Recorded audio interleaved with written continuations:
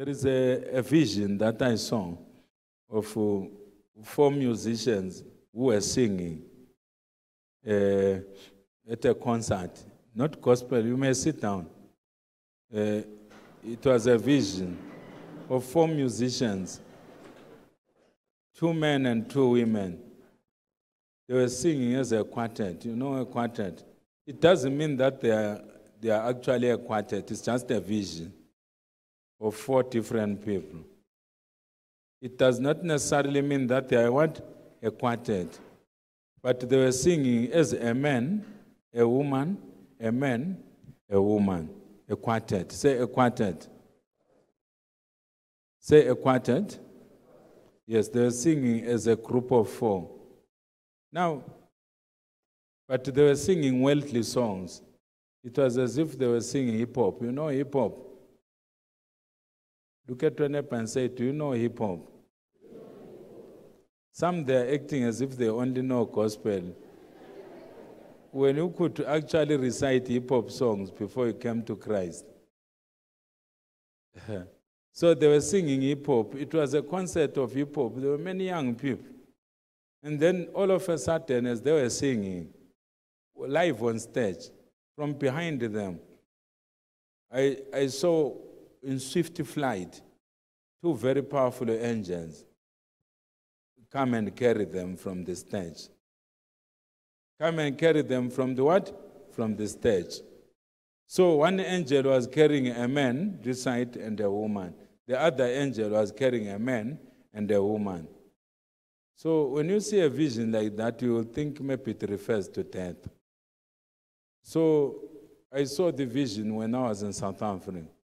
I wanted to speak the message at Midrand, when we were doing a revival at Midrand. But the Holy Spirit refused, because I was going to give a wrong interpretation.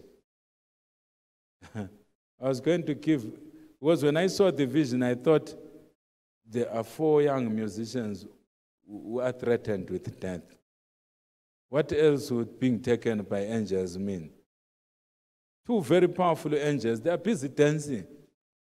They are busy dancing, and the young people are hysterical at a concert. Show, they call it a show. Yes. And then all of a sudden, there is no one on the stage. Say all of a sudden, there is no one on the stage. Yes. So these are fairly young musicians. Not really young. I perceive that one of those men is actually older than me. But they are fairly young in that they are not old people. Some of them, they are younger than me. So what does the message mean? Say, what does the message mean? The message means that there are 4 musicians, 2 men and 2 women, who are very prominent in hip-hop circles, with hundreds of millions of followers. Billions of people follow them because of their exploits in worldly music, whom God is just about to arrest through his angels to receive salvation. Yes. So God is just about to send arresting angels. Say arresting angels. Just like that angel in Revelation, which was flying in mid-heaven, declaring the everlasting gospel. You know the angel? It's there in Revelation, in the book of Revelation. So, the angels of God are read. 2 of these singers, the woman and the man, they've got billions of followers. Their songs have been watched on YouTube by billions of people.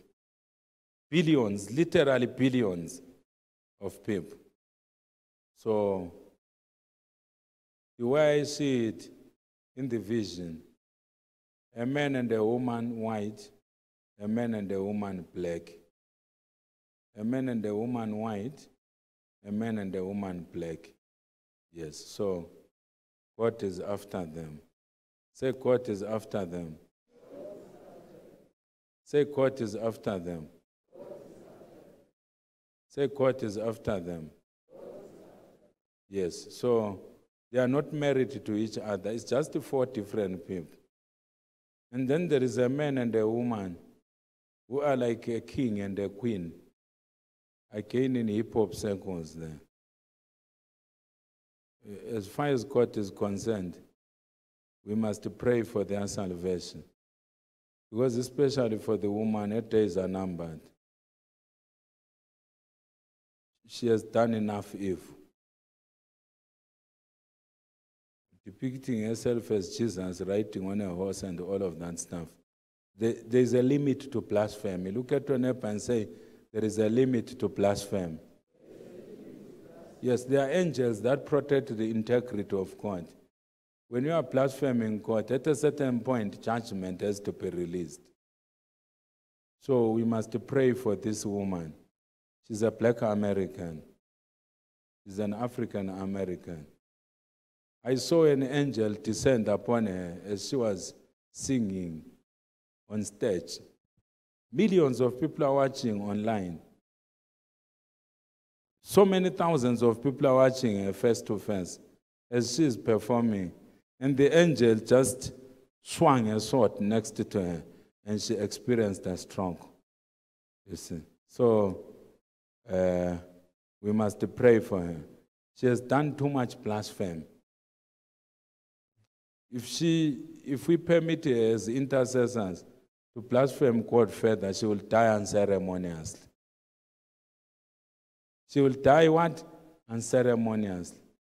She's very rich and she's very famous. She's almost like a goddess in hip-hop music circles.